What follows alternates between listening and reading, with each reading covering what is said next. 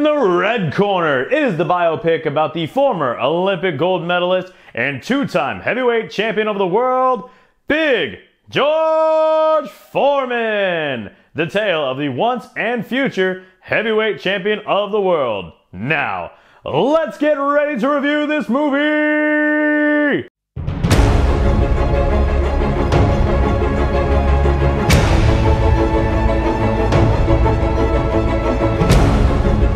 What's up, everyone? Welcome back to Cinema Sermons. My name is Kevin, and today we are going to review the biopic Big George Foreman, which is, of course, about George Foreman, the former two-time heavyweight champion of the world. If you are not familiar with how I do my reviews, I'll give you my positives, I'll give you my negatives, reviewing the movie objectively as a work of art, and then we'll take a break and give a sermon, and then I will give you my final rating at the end. If you are not a Christian and you want to go ahead and skip ahead to the final rating, please feel free to do so, but who knows? You might just hear something that encourages you. So jumping directly into the review, for my positives, I have to say, this movie does a fantastic job of making you care about George Foreman from the jump. Immediately, as the film starts off, you care about the character. So even when he makes bad choices, you're not just like, oh, look at this idiot. You care about him. You're like, George, this is gonna go bad for you, man. This is gonna negatively affect your life. You care about the character of George Foreman from the beginning of the movie, and that carries on. So for the film to have written it that way, and the actors who portrayed him, from the young child actor to Chris Davis, which I will talk about him in just a minute, they did a phenomenal job making you care about George Foreman. It does a phenomenal job of establishing his humble beginnings, so you know eventually that he's going to be heavyweight champ of the world, he's gonna have some money, so you care about these humble beginnings. You're like, man, he really came from nothing, from extreme poverty, and rose to something higher. So you know an encouraging story is coming, it's just hard to watch while it's getting there, but it makes it so much more encouraging when it finally does happen. The movie didn't feel rushed at all when it comes to his story. Each phase of his life was very perfectly paced out. From him being a young kid at Job Corps, to his first stint as heavyweight champion, or even just the journey to get to the heavyweight championship. And then of course, the time in between, those 10 years where George did not box, and he becomes a preacher, and then the second half of his boxing journey. Each phase got a great amount of care and detail, and I thought it was really good. We didn't just rush through it, which I've seen in some other biopics, and I really enjoyed that. The movie has a very good message and a very good theme. When George Foreman was heavyweight champ of the world the first time, and he had all the money, all the cars, all the fame, all the success, he was miserable. Let's thank God for the food, though. I bought the food, mama. And he was chasing the things that the Bible tells us to stay away from: lust of the flesh, lust of the eyes, and the pride of life. And it all went very, very bad for him. But when he loses his money, and he's got just a very humble home, but that humble home is filled with love, joy, and peace, he's happy. So it's not stuff that's gonna make you happy. It's not titles. It's not status that's gonna make you happy. It is peace that comes through Jesus Christ. And then of course the family around you. And the movie definitely hammers that message home. This isn't me just preaching, that's the message of the film. So even if I was not a Christian, just objectively reviewing it, I would be saying that because that is the message that the movie portrays. I just happen to agree with it. Chris Davis did a phenomenal job as George Foreman. The way that he put his body through such a physical transformation to play George Foreman in these different parts of his life was incredible. For the younger parts of George Foreman, he cut weight because he wanted to look like a younger man.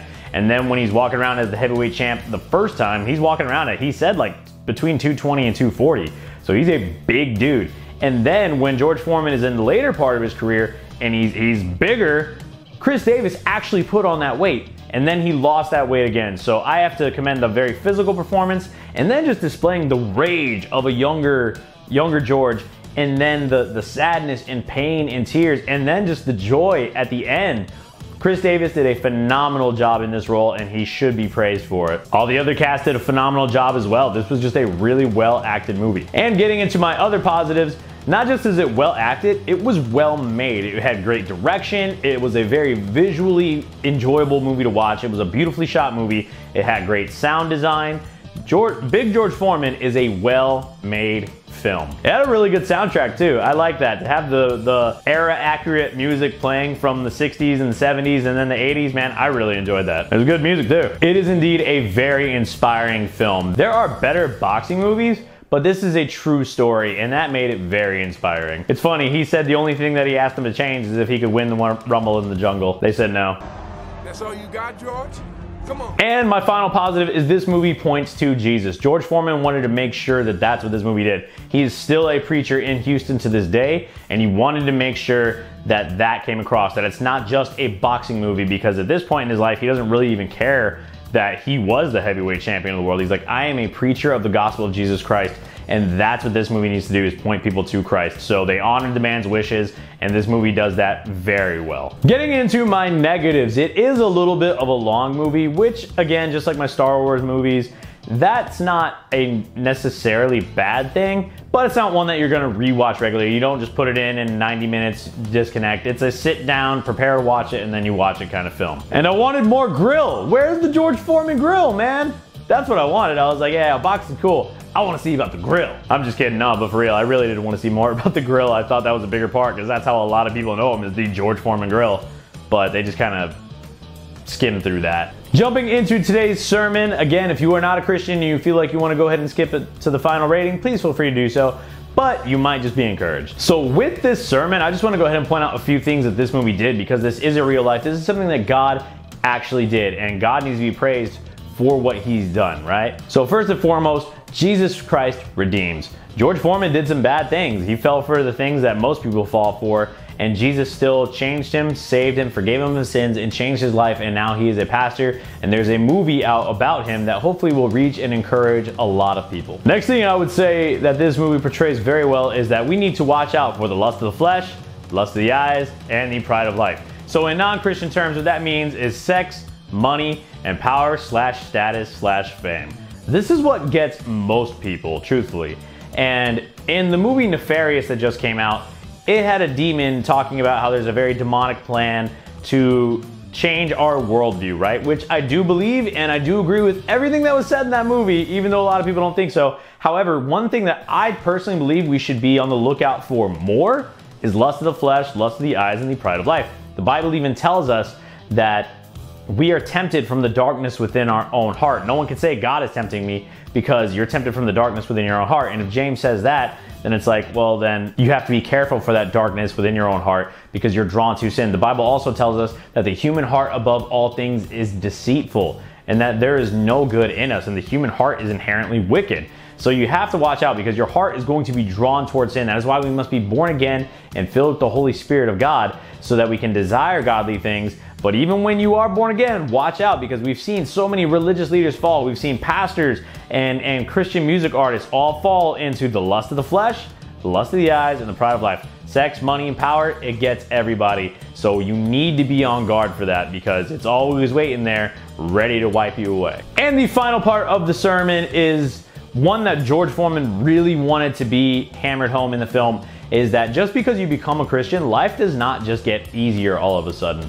But when the rough times come, there is faith. As we see, the reason he started boxing the second time is because life got hard and he needed money, but he had faith the second time around. So be encouraged. Life is definitely gonna be hard. Jesus promises that you will have trouble in this life, but take heart, for he has overcome the world. All right. So for my final rating of Big George Foreman, I'm going to give it 4 out of 5 stars. I thoroughly enjoyed this film. It was just a very well-paced film, a well-shot film. It was enjoyable to watch. You cared about the characters, all of them. They were very well-acted characters. It was just a great movie, man, and I would love to rewatch it. I would love to revisit it. Even the things that I had negative to say about it, that's again me nitpicking and trying to find negatives as a critic. But I thoroughly enjoyed this movie. So 4 out of 5 stars for Big George Foreman. All right, my friends, that is all I have for today. Please let me know down in the comments what you think. Did you enjoy Big George Foreman? Have you seen it yet? Are you gonna go see it? Let me know down in the comments. Please hit that like, share, and subscribe button. Hit that notification bell so every time I review a movie, you get notified about it. And remember, I love you. Jesus loves you. That's our story, and we're sticking to it. See you guys.